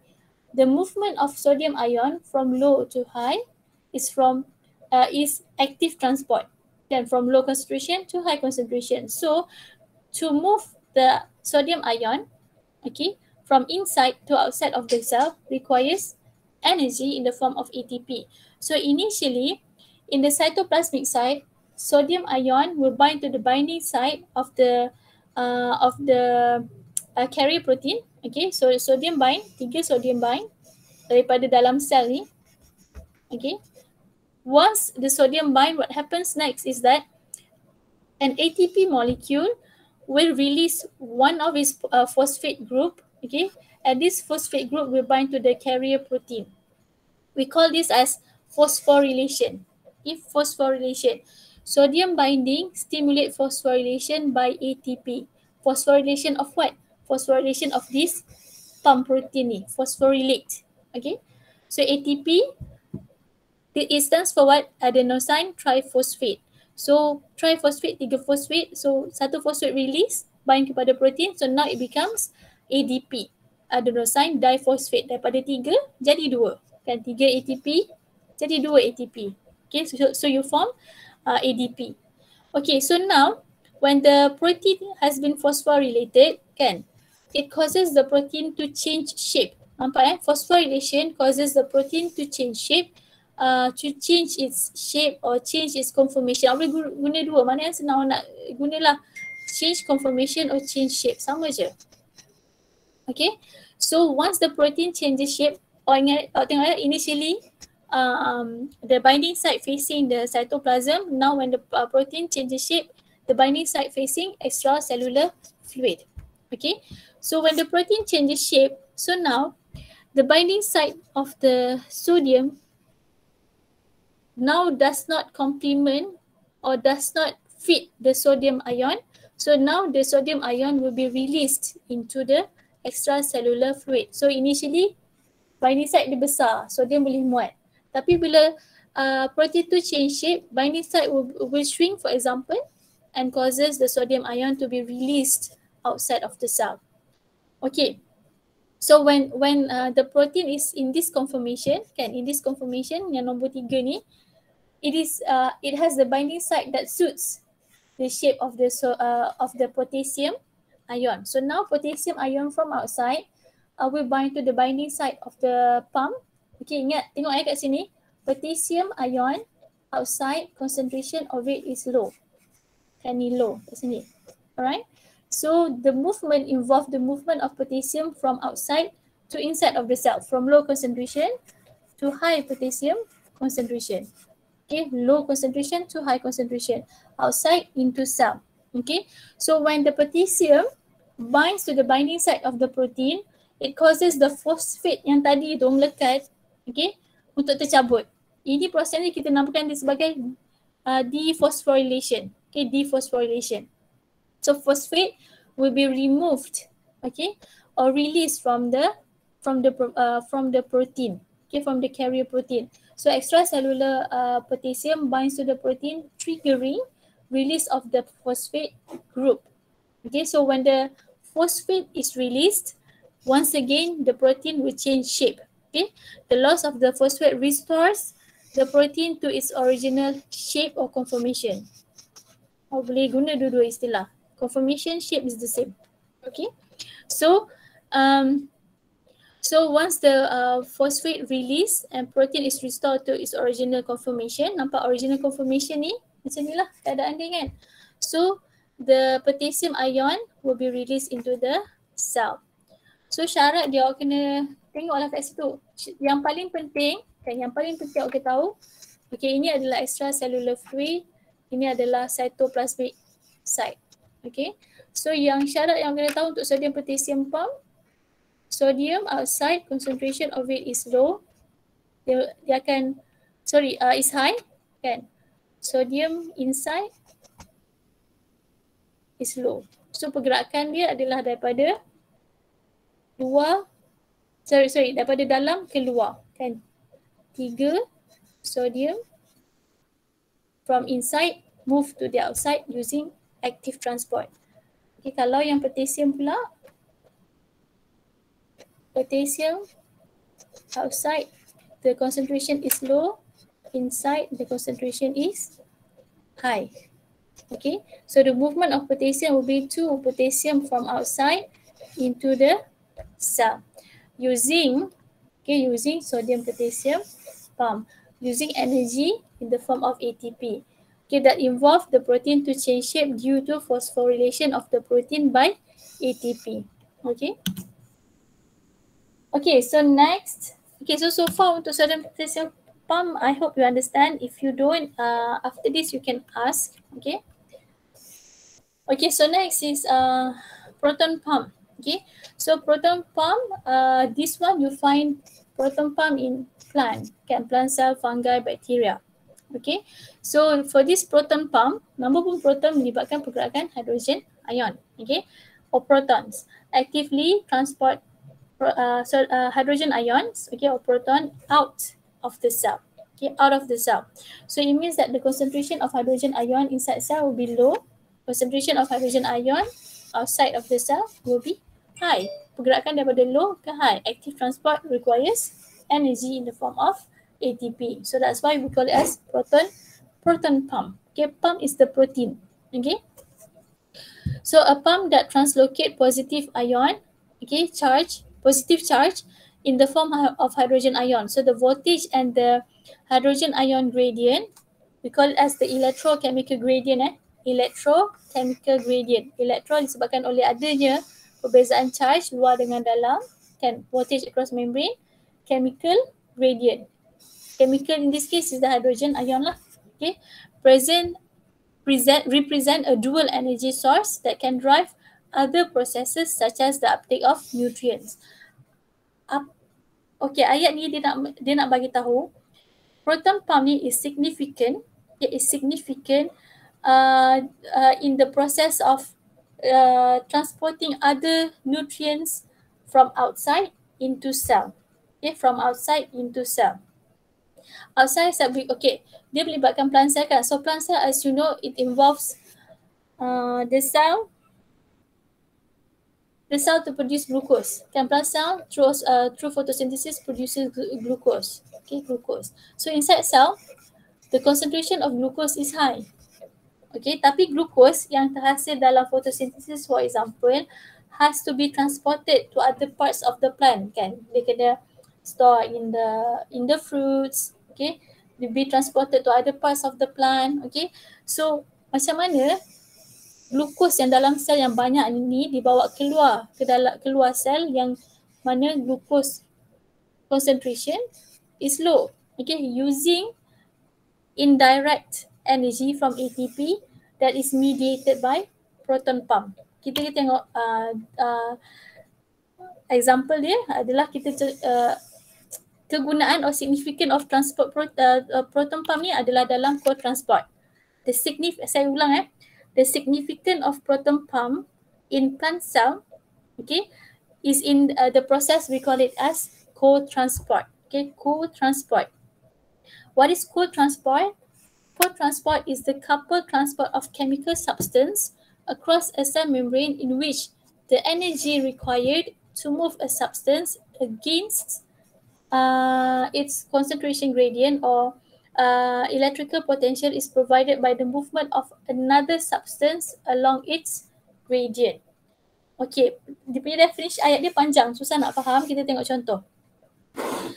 For example, plant cell uses hydrogen ion or proton gradient generated by proton ATP powered proton pump to drive the active transport of amino acid, sugar, and several nutrients into cell. So this protein can transport sucrose into cell only if the molecule travels in the company of hydrogen ion. So kita tengok figure dia kat sini, melibatkan contohnya proton sucrose co-transporter. Kenapa kita panggil dia sebagai co-transporter? Sebab dia melibatkan dua transport protein kat sini. Okay, first is the proton pump. Second, second is proton sucrose co-transporter. Okay, proton sucrose co-transporter. Okay, proton sucrose co-transporter uses the diffusion of hydrogen ion down its electrochemical gradient into the cell to drive the uptake of sucrose into cell against concentration gradient. Okay, so function to transport in plant to load sucrose produced by photosynthesis into cells in the veins of leaf. Okay. Dalam istilah co-transport, maksudnya dia dua jenis protein bekerja sama. Okay, bekerja sama. Protein yang pertama adalah proton pump. Okay, so proton pump ni dalam sel, concentration of hydrogen ion proton is low.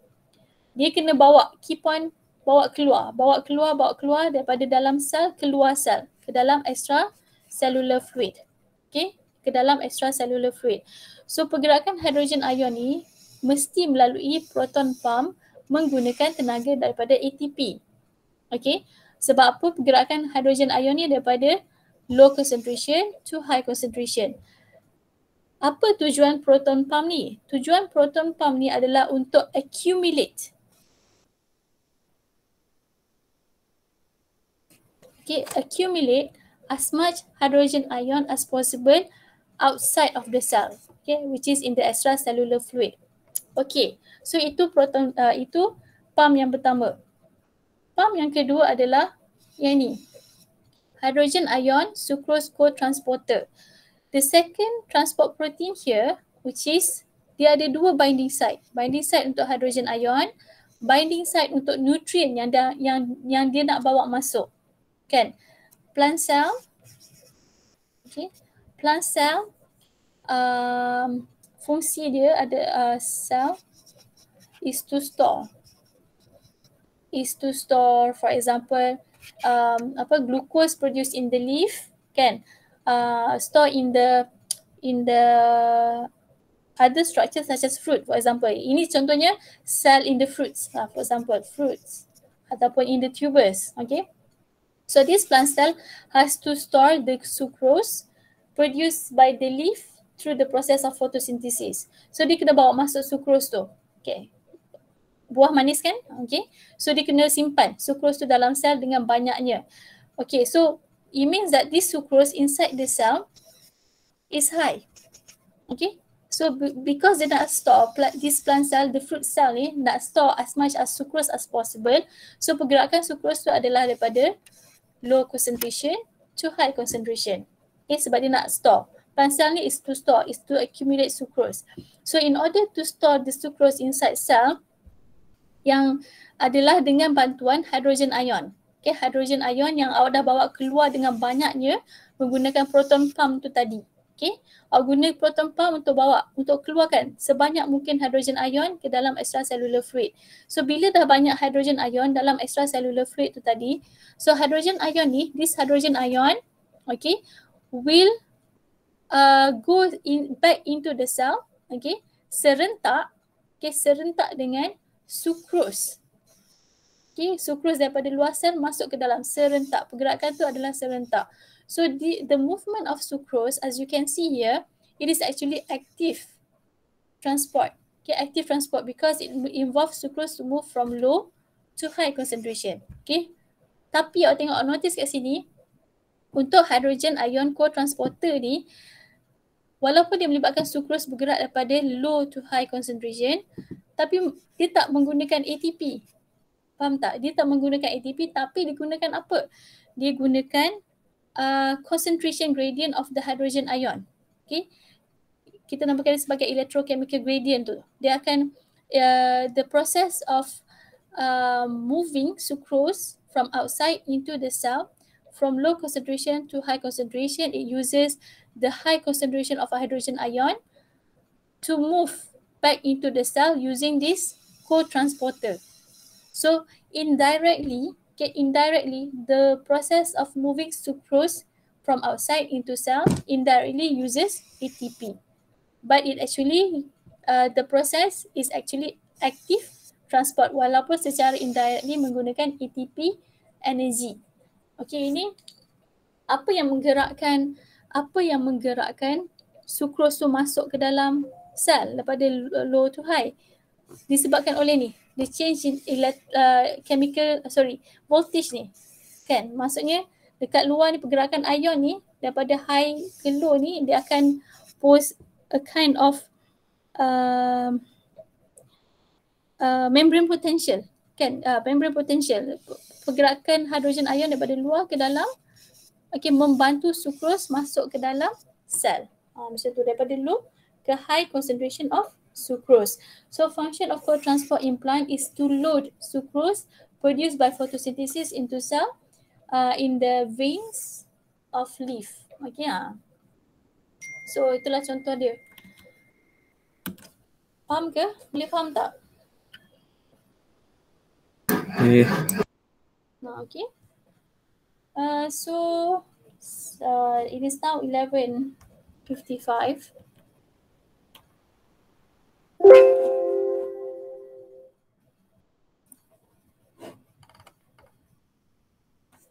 Kita habiskan sikit. You all ada kelas tak pukul 12? Habiskan cotransport ni sikit.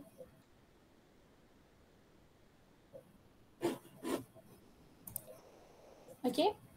So sodium tadi, example tadi adalah untuk plant cell. Okay. Hydrogen. Okay, ini lagi satu istilah yang kena take note. For example, if the question asks you to name this cotransport dalam biology, we take it seriously that you use the right term. Okay, you use the right term. If you were to write, for example, hydrogen ion sucrose cotransport, dia jadi salah sebab apa? Cotransport adalah proses. Cotransporter is the name for the protein tu. Okay, and the other one is that when you are writing the name, you always put the ion first. Okay, hydrogen ion sucrose cotransporter. If you were to write sucrose hydrogen ion cotransporter, you write first the sucrose and then later hydrogen ion, your answer will be wrong. Okay, so dalam bio kita ambil penggunaan istilah ni sangat serius walaupun ejaan. Ejaan kalau salah. Okay. Ejaan yang tapi tak adalah sezalim macam tu. Kalau ejaan salah tapi ada still bunyi sikit salah 1-2 huruf, boleh diterima. Tapi bila ejaan melibatkan pronunciation dia lari, dia akan jadi salah. Okay. Okay. Okay, so the next type of cotransporter is in animal cell. Okay, in human for example, okay, sodium glucose cotransporter. So cotransporter again, I remind you, dia melibatkan dua jenis proton pump, okay, transport protein yang melibatkan satu pergerakan the ion first, okay, the ion first, and then the solute and the ion together. Ion first, and then the solute and the ion together. That's why we call it as cotransporter. So in this case, patient drinks solution, high concentration of glucose and salt in treatment for dehydration resulting from diarrhea. Awak cerit-berit, awak kehilangan banyak air.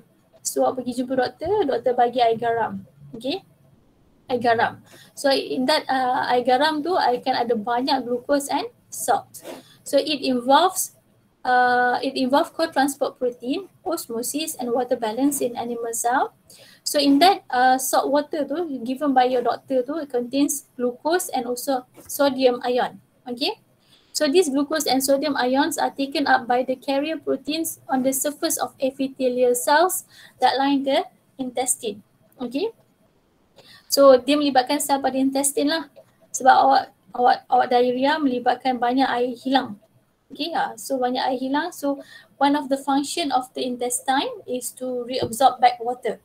Okay, reabsorb back water into your body. Okay, so bila awak keracunan makanan, this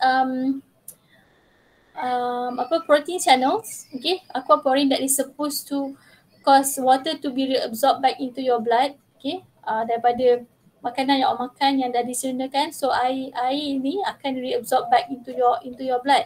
Tapi bila awak keracunan makanan, poison from this bacteria will block these aquaporins. Okay, will block this aquaporin dan menyebabkan air tak boleh nak direabsorb keluar dalam bentuk cerit-berit lah, kan, cherry berry tu.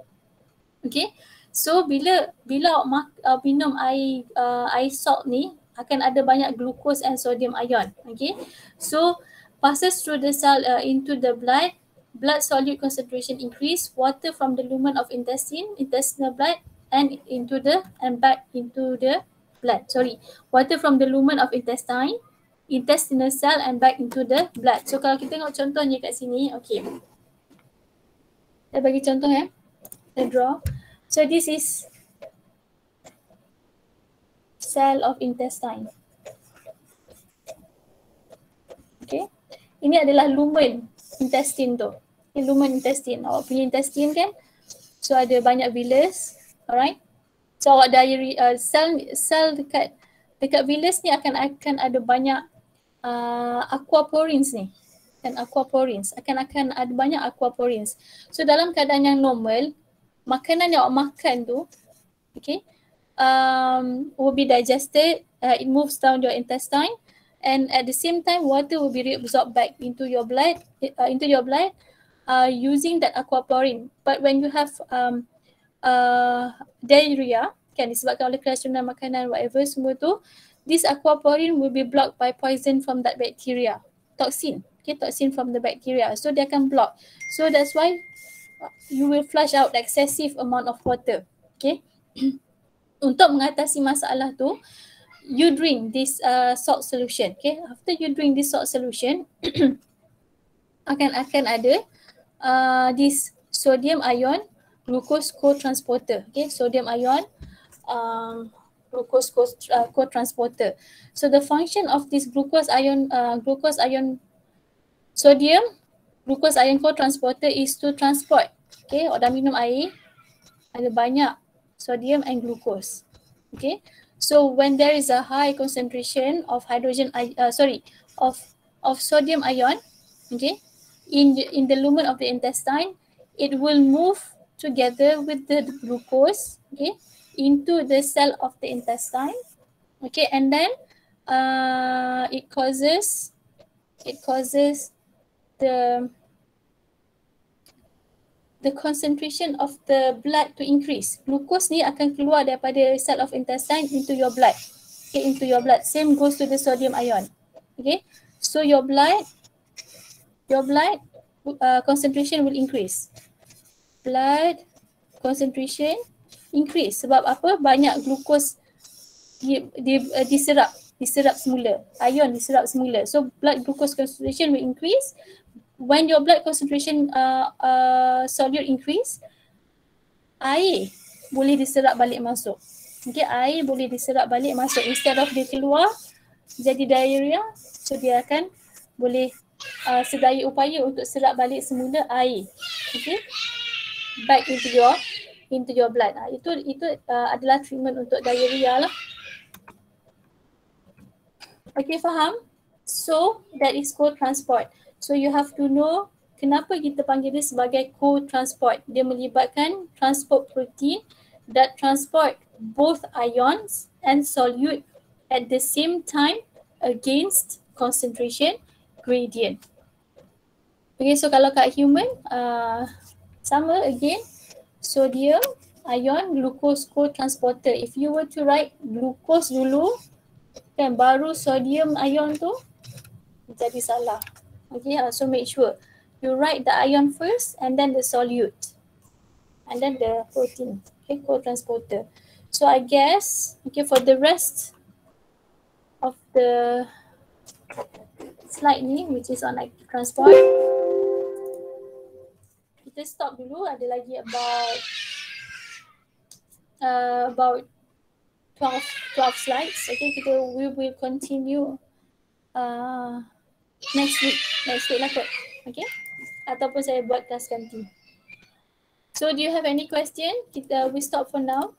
If you have question, you can ask. If not, that's the end of our session today.